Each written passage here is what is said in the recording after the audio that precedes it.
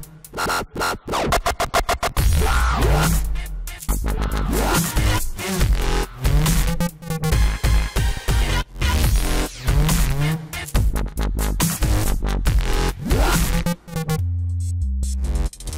everyone, this is Christian Buckley doing another MVP Buzz Chat, and I'm talking today with Derek. Hello. Hey Christian, how are you? Great to have you. It's doing well here. It's a bit cold outside for some reason. I'd like to complain about the cold, but it's going to be 75 where I live, so sorry.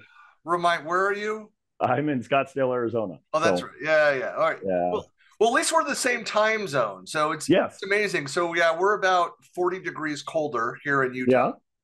So not very far away even, but kind of strange how we miles make difference in temperature like that.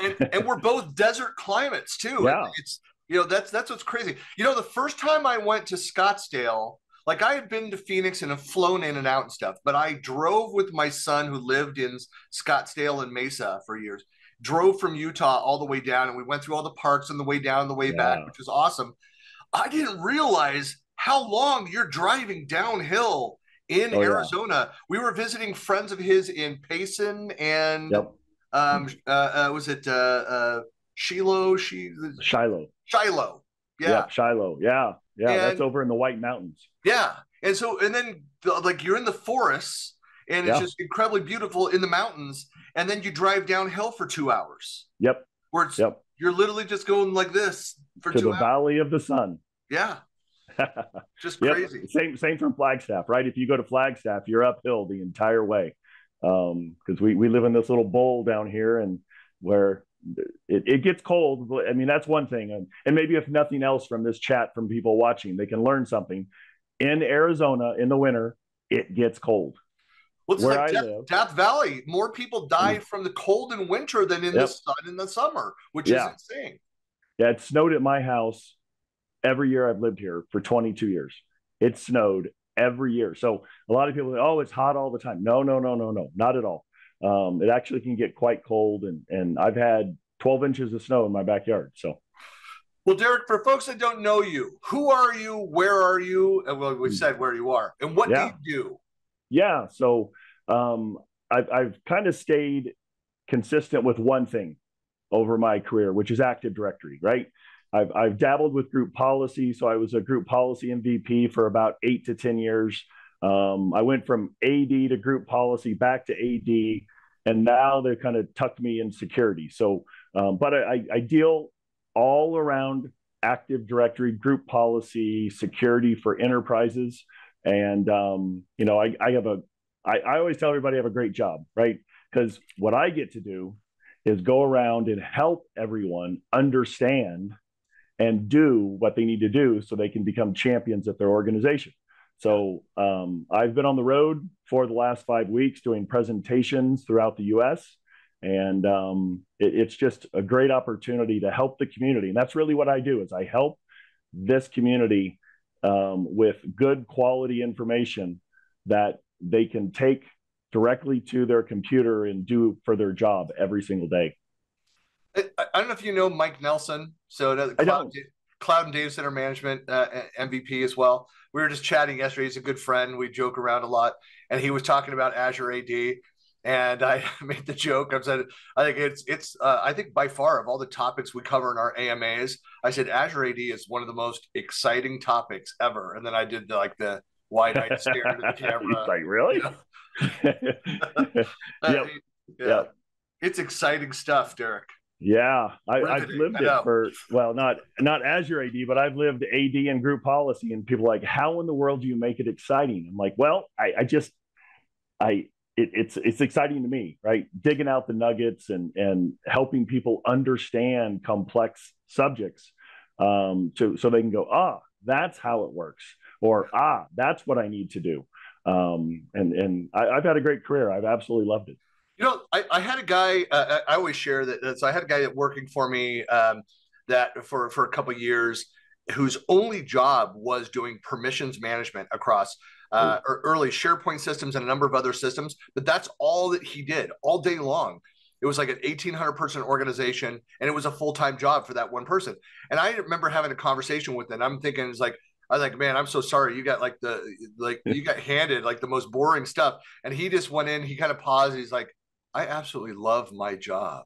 And Wow. he just would sit there with headphones in and do other stuff and zone out. And he was an 8 hour a day clock in, clock out, and just loved it. And Wow. Wow. That doesn't sound too fun to me, but hey, someone's got to do it. And at least he enjoyed it. yeah, Fantastic. well, that's how I look at the AD stuff. Just like, hey, I'm glad somebody does it and Yep. understands that's out there. But Yep. Yep. There's a lot of room for everybody in this space, and you can find your niche. If you want to be in IT, you certainly can find your niche. well, Derek, you've been doing this for a long time. What was going back memory lane? What was the? I mean, I don't remember what the MVP program looked like 20 years ago. So it But what was was, that process for you to become an MVP?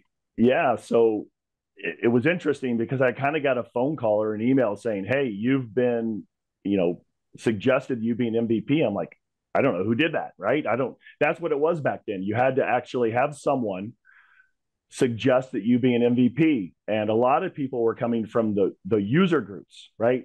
Mm-hmm. And I didn't do any of that. I never did any of the groups back in the late 90s, early 2000s. And what I was doing is I was on the road, right? I was doing training, I was doing consulting, I was doing a variety of things, doing a lot of writing. And so, over the years, I've written, I think, 16 books, and, started in the early 2000s, and I got invited to be an Active Directory MVP. And I think at the time there were less than 50 of us. I mean, it was a really small group. And, Mm-hmm. and it was just, for me, it was kind of a, wow, this is amazing. I didn't even think about it before. And, 20 years later, I should have 20 MVPs, but 2 years, 2 different years, I was so busy, I didn't have time to fill out the paperwork, and that's what a lot of people don't understand is when you're an MVP, every year you have to go and you have to submit everything you did for the year. Now, of course, you could do it throughout the year, but no one does that, right? Yeah. Let's wait until the last Who second. does that? Who does that? Yeah. So, I mean, I literally would end up with 7 to 10 pages, and I'd just say I'm done. I had to stop because I wasn't done. But I write blogs, articles, I present so much. I'm like, I don't remember. I just start putting these things down. And 2 years, I was just too busy, and Yeah. I couldn't fill out the paperwork. But I always have to like to ask this, like, so what do you do to keep track of your? Because and I'm sure you're the same way. Most of us, it's difficult to. It's like to ring your own bell to collect. Like, how do you surface that? So how do you collect the activities that you do? How do you track that? We know that we both put them all in the month yep, before the due date at the yeah, end of the fiscal. Yeah. yeah. So I do it in a variety of ways, right? Some of the things that helps me remind me, believe it or not, is I'll go through my airline itinerary. So I'll go through all my flights and I'll go, oh, I was there, so I did this. I was there, I did this. I also do some of the same events every year. So that will actually catapult my brain thinking, oh, I did this. Oh, and I did this. For example, last year I did B-sides in Seattle. And that was the first time I'd done B-sides. So that also sticks out in my mind because it's new and unique. As far as articles and blogs, well, I have a folder called 2022 blogs, and I just go through the dates and I, pull them up, copy, paste, what is it about, all those things. So because of the way that I store data and the ritualistic aspect of travel, it actually helps me put that information in. But some of the things that really become a real pain is when I was doing work for a dedicated article company. So I was hired to do an article or blog every 2 weeks.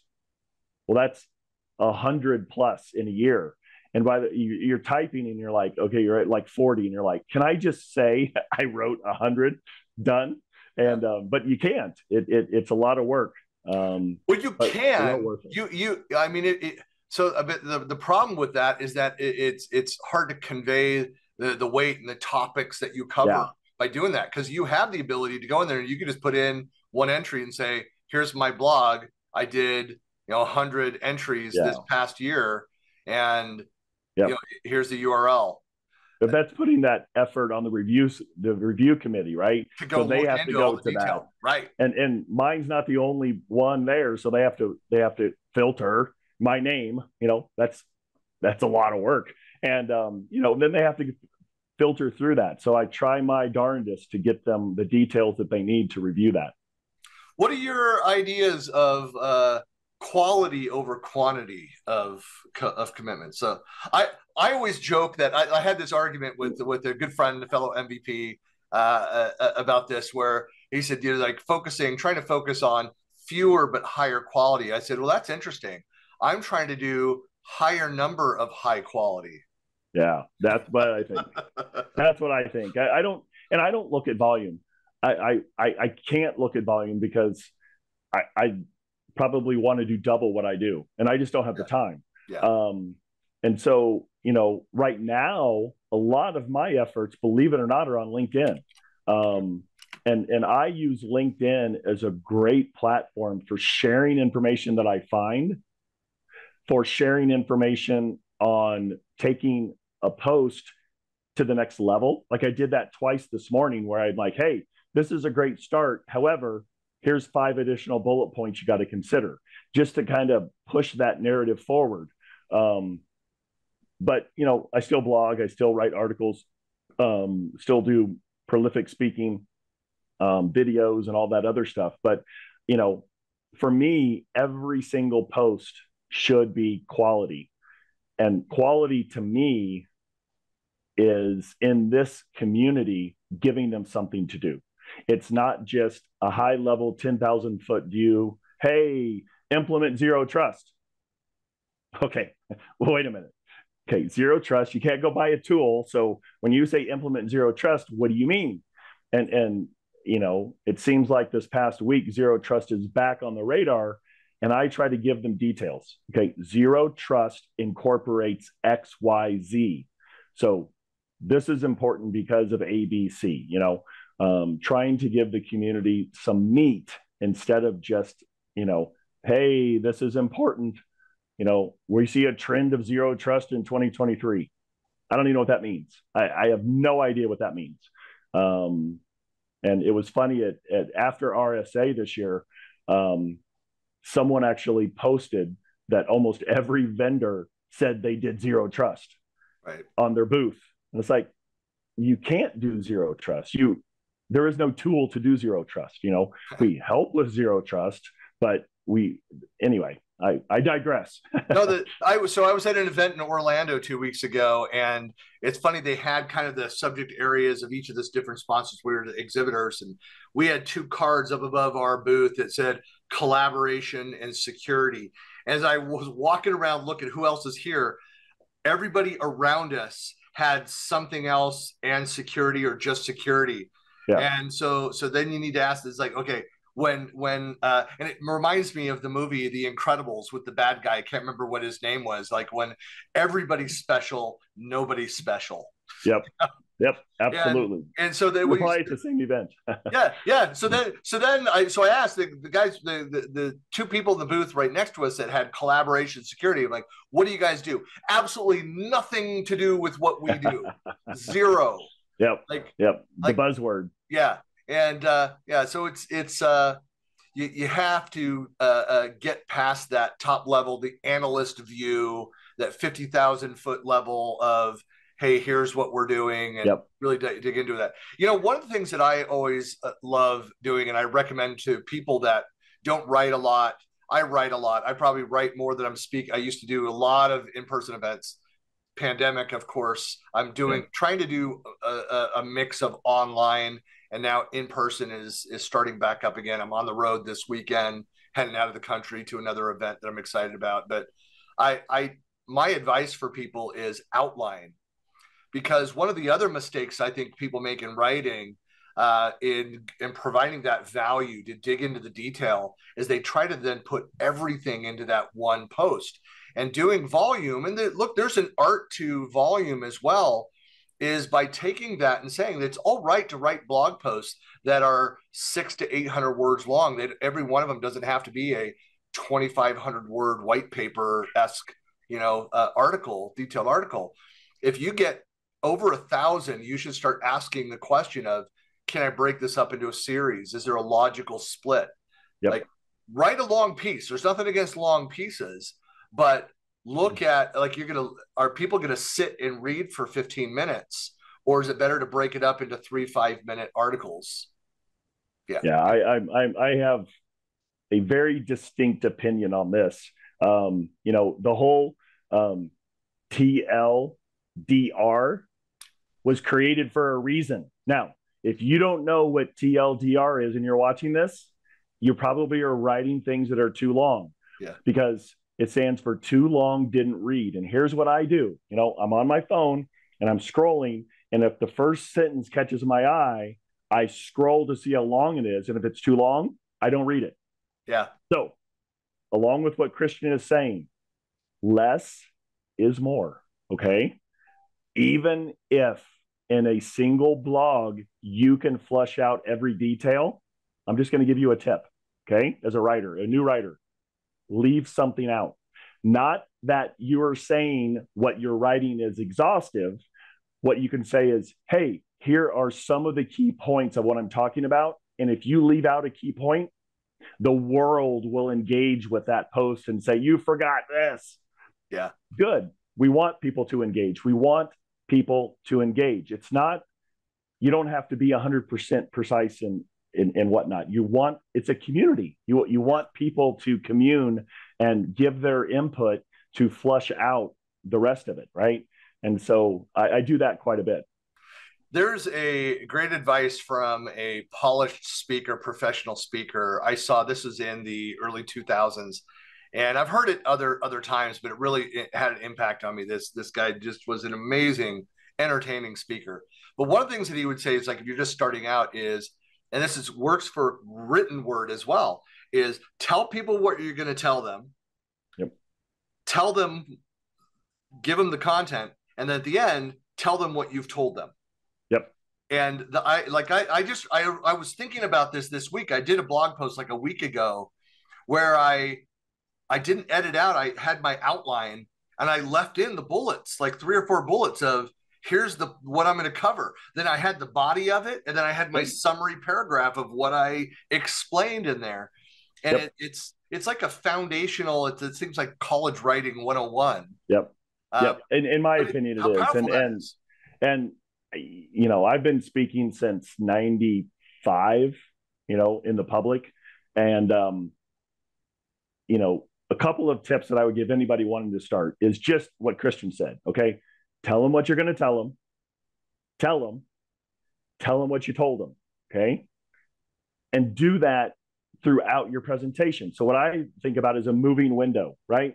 I have a moving window that is kind of going back and forth to kind of keep them engaged in the story. So I will honestly all the time say, all right, this is what I've gone over so far. We've done this, now we're going to do this. And then I'll move on and say, okay, remember, we just did this and now we're here. And that's a really good one. The other is the rule of 3. Okay. The rule of 3 is great for writing and for speaking, right? So wherever you're in a topic, having 3 bullets under it, right? So if you're going to create a article or a presentation, have 3 major concepts and 3 minor concepts, and that's your structure. Yep. It's a great way to organize things. Now, it can be 4, it can be 2, but it shouldn't be 1 and it shouldn't be 10, because people lose traction. They lose where you are. So if you keep it in buckets of 3, it's really easy to keep track. It's also easy to summarize. Yeah. My first book that I co-authored, so I've done 6, so not your 16, 18, whatever it is, but it's, the first book that I wrote, it was actually a compilation of articles that my co-author and I had written for a number of different places. And we got to a point where we realized just doing one-off articles, blog posts, this was before the word blog existed. Yeah. In the late 90s. We were, I was a co-founder of a startup in 98. And So we started writing these articles, and is somebody at a while said, hey, you should do is like, are you guys doing a series? Like we're jumping around on topics that are all the same subject matter, but it was visual modeling. It was, we wrote about UML, we wrote about software configuration management Yeah. practices, that kind of stuff. And we then started to piece that together. And we then went back and said, if we were going to write a series or an ebook or a series of ebooks or a full book, what other topics are missing? And so we fit what we had already written into this outline, and we filled out the rest of the outline. And the benefit there is that we knew weeks, months in advance what we were going to write about because we had that outline, and we added new things in it. So we thought about them, but we did that. But then when it came time week, we literally just combined those articles and a bunch of unwritten things into the book. And then we had to work on transitions and a bunch of other things for that.